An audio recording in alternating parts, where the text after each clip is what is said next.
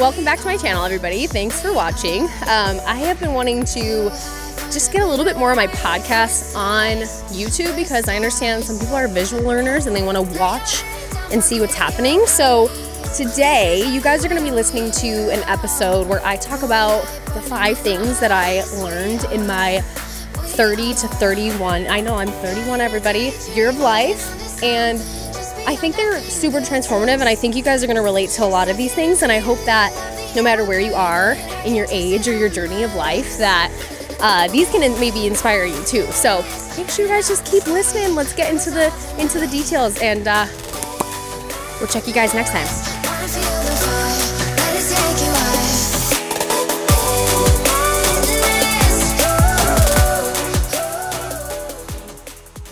All right, ladies and gentlemen, if you guys listened to our last podcast, we actually were outside at a coffee shop, which was really fun. We did an interview specific to my industry. Super cool. You should go back and listen to it. But one of the things I wanted to change this year with the podcast was just getting out into kind of more of like a natural habitat for me. I feel like when you're doing something, you want to feel authentic about it, and sitting in just like my kitchen at the kitchen table talking to myself just feels weird. So we're out and about right now, going for a little walk. Bert's on the camera. This is also on YouTube, so if you're more of a visual person, go ahead and check it out there. But 5 lessons I learned at 30. I get a lot of questions about my age. I think it just has to do with like all the different things that I'm doing right now, and they're like, how old are you? Like, where are you at in life? I'm like, okay, here's where I'm at in life, everybody. I am Michelle Senour. I am 31 years old, and it's wild to think that I'm actually in my 30s now. So a lot has changed. I think Britt's been with me for the last 5 years, so she's been with me through some very transformative things in my life. And this is really funny, you guys. I just have to say this. She's walking uphill right now. It's just really awkward. But anyways, so I would say 28 to 29 was like one of the most transformative years of my life. And everybody was always like, your 30s are the best. And I was like, probably not. Like, this is like the hardest year of my life. You know, you like can't really see it getting super great. But truthfully, I got asked the other day, and 30 was like the best year of my life. So many things happened. I kind of wrote down, like, I looked back, and what's happened in the last year is I changed business models. So that's pretty big. That's like basically like starting a new business. I was a commission salon. I am now a rental salon. I've expanded my team quite a bit, which has been awesome. I went on more trips than I ever have in my adult life in 1 year. So that was pretty awesome. I feel like I've just been on so many adventures, which for the last decade of my life, I feel like I've just been like work. So I think adventures have been crazy. Opened an Airbnb, so started my little rental property journey. I got engaged, which is also exciting. And then bought my second house. So I bought my first house at 24 and then rented for a while. And now I'm moving on to that next step. So we're getting married in a house. No dogs are coming next, guys. Don't get excited. But with that being said, 30 was a very, I would say, uplifting year. And some of the top things that came to mind when thinking about what I learned in my 30s was, 1, working on yourself is the best gift you can ever give yourself and others. A lot of challenges stem from you, and I think we want to place the blame, like our relationships aren't rich because of so-and-so, but really all of that just comes back to us. And I found that by investing in myself, whether it be therapy, whether it be podcast, whether it be self-care, whether it be better balance to my schedule so that I'm able to do things that just like really excite me, changing things in my career that makes me happy. All of that honestly just makes you a better person, and it makes you a better person for you, for your family, for your team, for your friends, and it all builds confidence, which I think a lot of being a really great person and a great friend and a family member comes from confidence. So that was my first one that came to mind, which was crazy. Second, you learn and grow from every situation. So got tattooed on my arm, life happens for you. And with that, it truly was like everything has a reason for happening. Like if I look back, and I think if you guys listening really look back, you think to like a negative situation, and it's not right away that you feel like it changed your life. At first, obviously, it feels like a catastrophe and it's horrible. But then when you see how that has shaped you for a future situation, I believe that it all happens how it should. So I think one of the things you can say to like switch your mindset around that is be thankful for the hard. And life is uncomfortable, life is hard, but just let it be hard. If we accept that different things are going to change and you're going to have tough situations, when it happens, it feels a little bit less catastrophic, and you just understand that part of life is the design of going through different hardships and different challenges to grow and make you into the next layer and the next version of yourself. So that's 2. 3, this one is a big one, and I started teaching this a lot this year because your girl had no boundaries before, but boundaries are a very like hot topic, and so I hear so many people talking about it.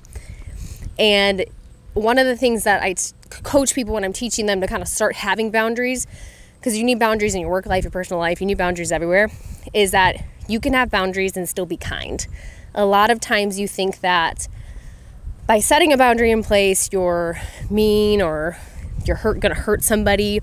But at the end of the day, like, if somebody doesn't have the bandwidth or the capacity to like accept that conversation from you and accept that you're having this new boundary in a new season of your life, then they're probably not meant to be in that season of your life. So that's another thing with boundaries, just kind of like the hard things, like you're always going to have to come back to them. They're not just going to be like, okay, I set this boundary one time and now that's it. I never have to set a boundary again in my entire life. Like, creating new boundaries at different seasons of your life is literally just part of life. So if you can accept that and just remember that like you have the ability to change them or add them or subtract them or whatever it might be, it's pretty darn cool. That kind of leads into number 4. My therapist actually told me this, because I'm not one that likes to feel bad feelings or sad feelings or negative feelings, and I would always be conflicted, like, why do I feel 2 emotions right now? Like, so one of the things she literally said, it was like the simple phrase is, you can have 2 emotions at the same time. How simple is that? Like, I can be happy and sad at the same time, or I can feel excited and scared at the same time. And it's okay to honor those different emotions. So as you guys can kind of hear, it's probably been a little bit like internal, I would say, my lessons in my 30s. But yeah, you can feel 2 emotions at the same time. Easy peasy, done. And when I was trying to think of number 5, like literally the first thing that came to my mind is like, I will never work a Saturday again in my life. But to a little backstory on that. So I have been working weekends literally since I was 14 years old. So I'm 31. Every single weekend has been dedicated to work. And not that I'll never, like, obviously there's things as a business owner you have to do on the weekends, but I just like value that off time more than I ever have. And I think if you are dealing with having guilt from taking off, like, I just focus on giving 100% when I have times that I'm supposed to be on. And if I give 100% then it doesn't make me feel bad taking off. And I just like value the time with my fiance. I value the time with my family. I value the time with my friends, like going out and experiencing the world. Like, we literally have one life to live, and I'm passionate and I love work and I'll never stop doing that. But at the same time, like, there's just so much more to see. So it was kind of a joke, but you know, also at the same time, when I really got thinking about it, I was like, oh, that's pretty deep, Michelle. And one that's like a bonus, I know this is supposed to be 5, but I wrote this down and I couldn't let it pass, was like who you surround yourself with and your environment. Oh, I cherish it so much more now than ever. Like, from the people to your work environment, even just the way that the space looks for me. Like, my salon, it's like has tall ceilings, big windows, like there's positivity just like running around the space all the time. And like, if I was in a space that was negative and dark, and oh my God, it would totally change my mood. So anyway, a little bonus number 6, guys, just surround yourself with people who make you feel good. And if you're in an experience that doesn't make you feel good, leave. Like, it's just as simple as that. Like, you don't have to keep yourself in these situations that don't make you feel good. So I hope you guys enjoyed a little inside sneak peek to my feelings. I get a lot of times too that people listen to my podcast and they feel like they know me better. I've gotten a compliment, I think it is, of people that are following me on Instagram, and they're like, you're pretty private about like your personal life. And I'm like, you know what? I kind of like that. Like, it's good that you guys aren't missing anything from a business perspective, but you feel like you know these like tidbits into my personal life, but maybe not too much. So I'm not being an oversharer. So I love that, like, on the podcast, you just get to know a little bit deeper. All right, friends. Well, I would encourage you to write down 5 lessons that you've learned over the last 365 and really appreciate them, thank yourself for them, and continue in your next year of life to build on them. And yeah, I mean, that's pretty much the joy of this podcast today. So with that being said, podcast is concluding, everybody, and we can't finish out an episode without doing a little Ask Me Anything. So Ask Me Anything, if you guys are new to the podcast, is where I let my listeners literally ask me anything. And this question was cool because I get this all the time.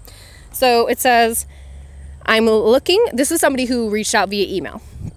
I'm looking for more help with how to go about a few things in my business as an owner. I would love to work with you and was thinking that maybe shadowing you would be a good thing for me to do. But maybe it's something different that you offer that would benefit me more, ? Either way, I want to find the right resource for me to invest in. Any help with this decision would be great. Thank you so much. So what usually happens when someone reaches out to me like this, because there's a lot of different ways that you can work with me. It just depends on what you need. And I always want to find the best option for what you're directly looking for. So obviously I'm always hyping up my 6-figure stylist event. I think it's transformative, amazing. Like, I've never known anybody to go to it and not take a bajillion things away from it. But with this particular owner, I knew she wanted something kind of like immediate. So I have some other options for her. So one option was to do like a one-on-one call. I only do those select. I don't have those available all the time on my website just because girl can only have so much capacity. Oh, that was so sweet. This lady was just smiling at us on our walk. Hi. So one-on-one calls are an option, but I only allow a select amount of those per year. The next option is to come to a shadow day with me. So included inside of my Stylist shadow days right now are a 60-minute mentor session and then the whole day with me behind the chair. So you really get to see how I operate. You learn hair techniques.